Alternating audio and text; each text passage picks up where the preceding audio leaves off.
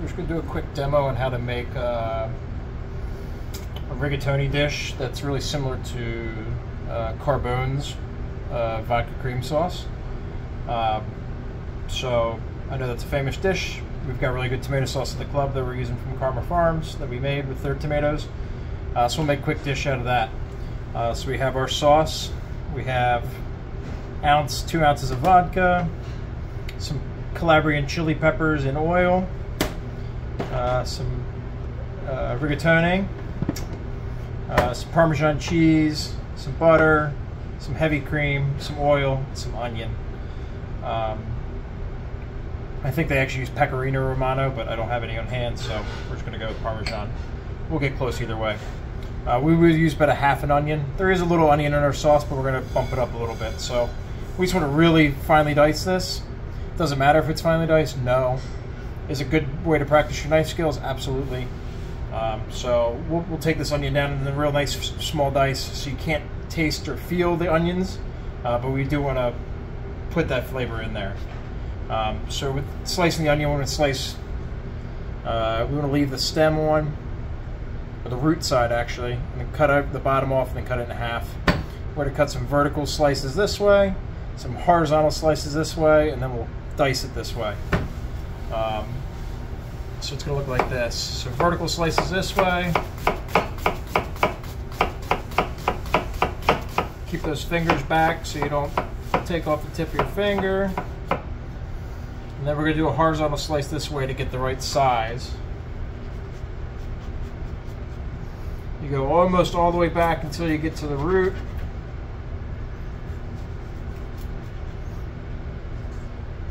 We'll clean up those edges in a second. And from here you slice down just a really nice fine dice. This is obviously easier if you have a nice sharp knife.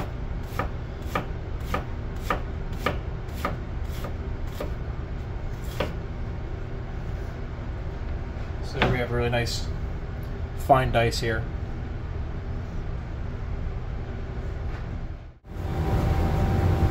Alright, so we've got water back here that's been lightly salted.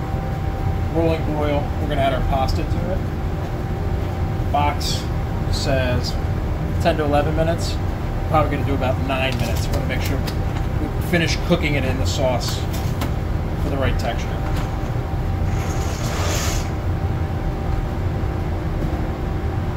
Here we've got a nice big skillet that can fit all the cooked pasta and the sauce at the same time. We're going to mix it all together at a certain point. It's been on low heat just for a little bit. We're going to add some olive oil into it and sweat down the onions.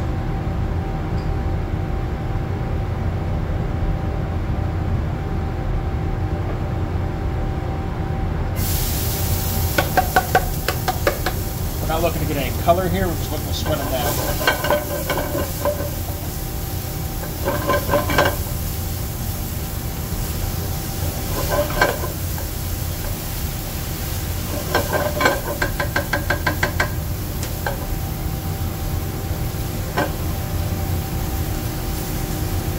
Make sure you give your pasta a little stir in there, make sure it's not stuck together.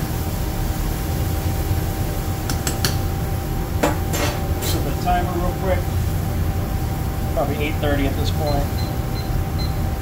We'll let it go.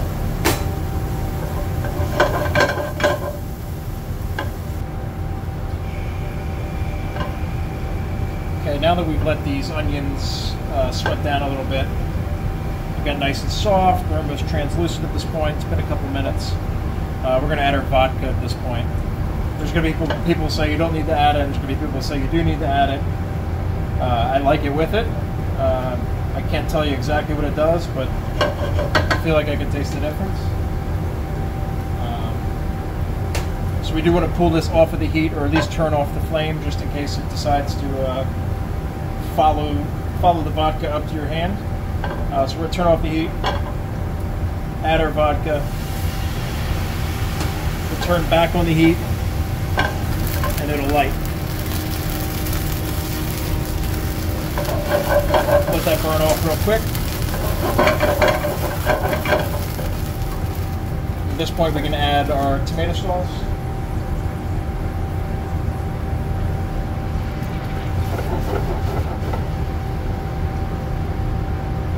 start with a tablespoon of the Calabrian chilies. In terms of adding anything to a soup or a stew or a sauce or whatever, you can always add more, you can't take it out. So we'll taste this, we'll see if we like the spice level. If we think we need to add more, we'll add it. But if you add too much to start, you'll never be able to get it out.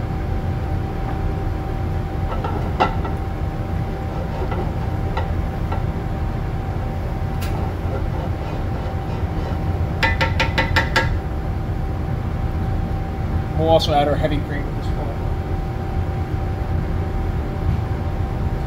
I'd say you probably need about a cup of heavy cream.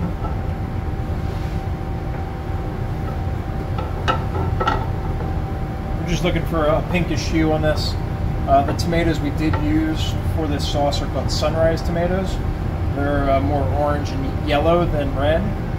So it won't look exactly the same as Carbone's recipe by any means, but flavor-wise, we're going to be in the same zip code. We're going to let this come up to a boil, and then we'll add pasta and pasta water here in a minute, and we'll finish off the sauce.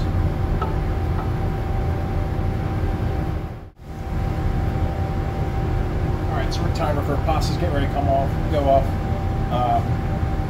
What we want to do is we want to save a little of the pasta water. It has starch in it, which is going to help make our sauce a little bit more viscous and stick to the pasta, which is what we want. Nice coating. So our timer's going off. We're going to grab a small ladle of this pasta water. Just 3 or 4 ounces, not a lot. We'll bring that into the sauce. That'll help thicken it up a little bit. Meanwhile, we'll drain our pasta in a colander over the sink.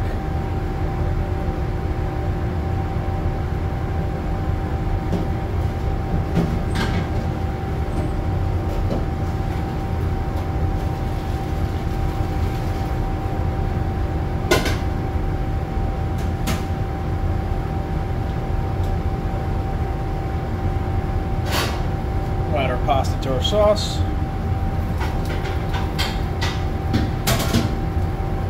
We'll give it a stir. So the pasta is a little undercooked at this point, but it's going to continue cooking the sauce and thicken it up as well.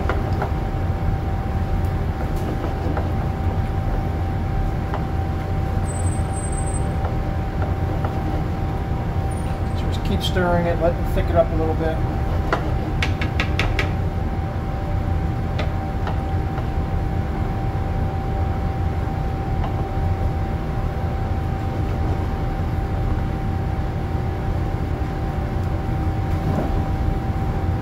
At this point, we're going to add a little bit of butter and a little bit of cheese. Just a couple tablespoons of butter to help make it nice and velvety.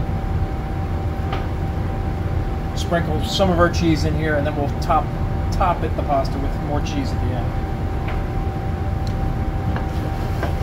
Give this a nice stir.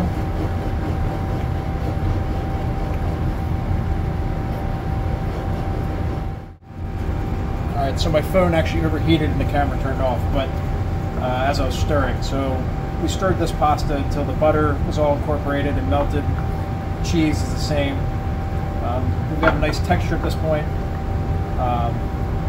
We do want to taste everything, make sure it tastes good. This is your opportunity to fix it. After the camera overheated, I'd already added a little bit more salt just because, but I thought the spice level was good. We didn't need to do anything. So I think we're kind of where we want to be here. Nice spice from the peppers. Salinity, the salt level's good. Texture's good. So now we'll plate up. Alright, so just plate this up. Not difficult by any means. Scoop it in the bowl here. Probably 3 good scoops is a nice sized portion. We'll add some cheese on top. You're good to go. That was 1 pound of pasta and 1 quart of sauce. Probably have 4 to 6 portions in here. Super delicious dish. Really hearty if you want to add some shrimp or chicken in there. Crab would be incredible. All really great options for this dish, and I hope you enjoy, and I hope you get out and you make it and you do the darn thing and enjoy yourself.